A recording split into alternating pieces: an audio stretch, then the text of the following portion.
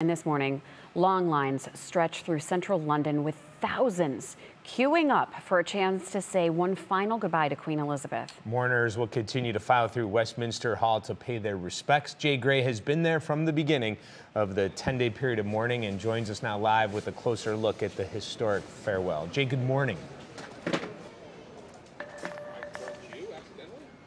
Hey, Dave, Maureen, good morning to you. And look, it has been amazing to see the outpouring of respect and affection for this queen.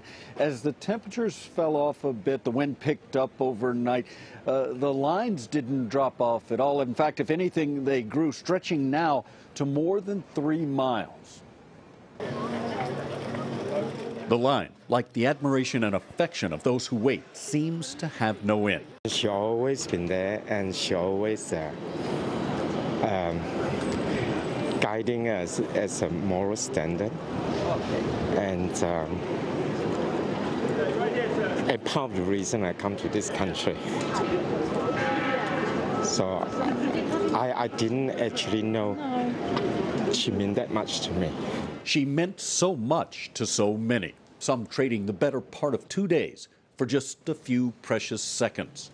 One final audience with Her Majesty.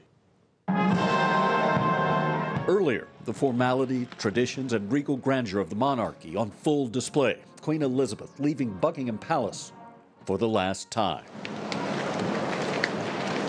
Horses' hooves and soldiers' boots set a somber pace. Her family stoic as they trail the carriage carrying her coffin to Westminster Hall, a path down the Mall lined by tens of thousands.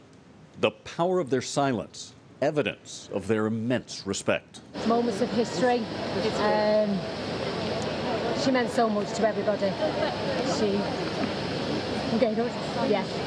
was amazing. Yeah. So we had to be here. Pulled here, like so many, by their pride in a queen whose dedication for more than 70 years never wavered, and the pain of their loss. Yeah, a loss that for so many becomes strikingly real, they say, in the presence of the flowers, the crown, and her coffin. Maureen? And Jay, we saw the somber quiet of people walking through on the inside, but what's the mood like for those who have spent the night in line and still have hours before they're inside Westminster Hall? Yeah, it's interesting because you've got these groups of people thrown together, most of them strangers, and the time they spend together really creates a bond, it seems. There's laughter, there's picture taking, and there's talk about the Queen and the monarchy.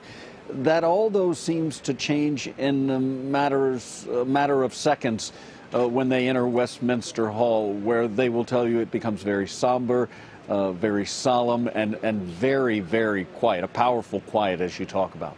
Yes, incredible to watch. All right, Jay Gray, live for us in London. Thank you so much.